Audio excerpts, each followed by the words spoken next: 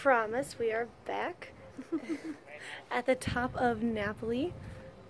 Because Katrina wanted to come up here because she always wants to go to the top of everything.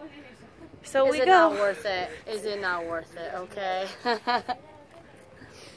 Anyways,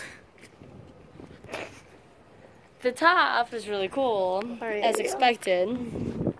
And you can kind of get a picturesque view over here. Here's a panoramic view of Napoli, and you could actually see the mountains back there. They're like little islands far away too. Maybe that's like Sicily and shit. I don't know. Anyways, so that is where in the corner up there. I hope you can see that. Can you see that? Right up there is where we were before in our last video. Yeah, so we made it all the way from there to here. It doesn't look like a long way, but it is. It's a really long way. And it was all uphill.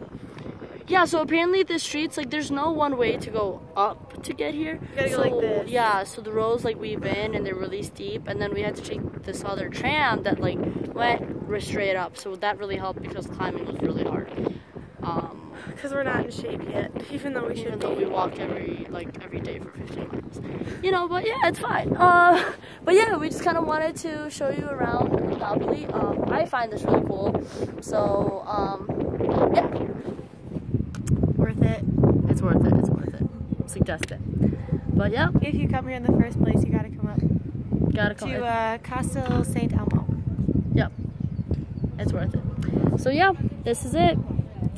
Bye, you guys.